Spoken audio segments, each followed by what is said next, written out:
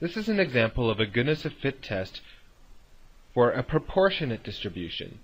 In this case, the planners adjust their expectations, and this time they would like to test if the central bridges each attract 22% of the traffic, while the outer bridges only attract 14%.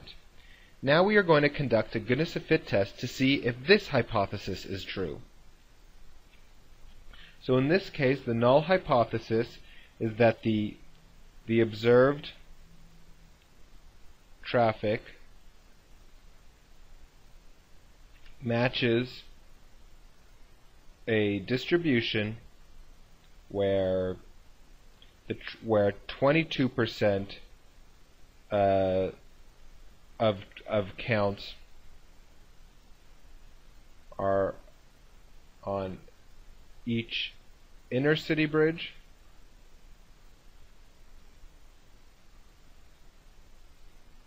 and 14% on outer bridges. And the alternative in this case is that that statement is not true, essentially. Okay? So that's always step one, null and alternative. Step two is recognize that this is a goodness of fit test, it's a chi-square test, and we still have 5 degrees of freedom. Step 3, we still want to be 95% sure, so we'll just set alpha to 5%. Step 4, well, we have the same picture as before. Nothing's really changed. So we have a critical value over here of 11. This is chi-squared. And step 5 is to now calculate our statistic. So let's use the table again.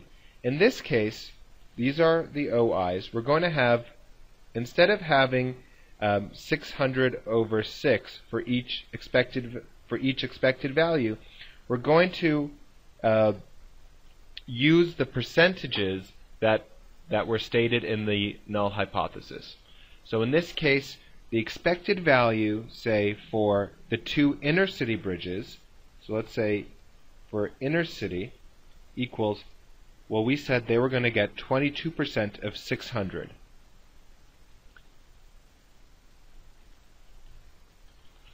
Okay, which is 132. And the expected value of the outer bridges is 14% times 600 total cars, which is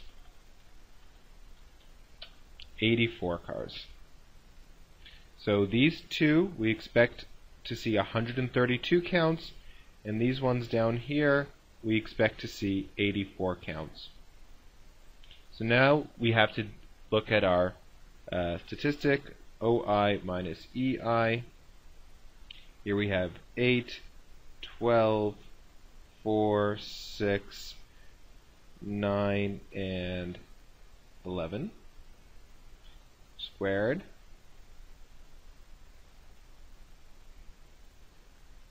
That is going to be 64, 144, 16, 36, 81, and 121. And now we have to do OI minus EI all squared over EI. So we have to take this column and divide it by that column. And that is 0.48, 1.09, 0.19, 0.43, 0.96, and 1.44. In order to compute our chi-squared, we're going to sum over all of these values, which gives us a sum of 4.6. If we go back to our chi-squared plot, a value of 4.6 is in this zone, in the zone of acceptance. And therefore, step 6 is going to be accept the null.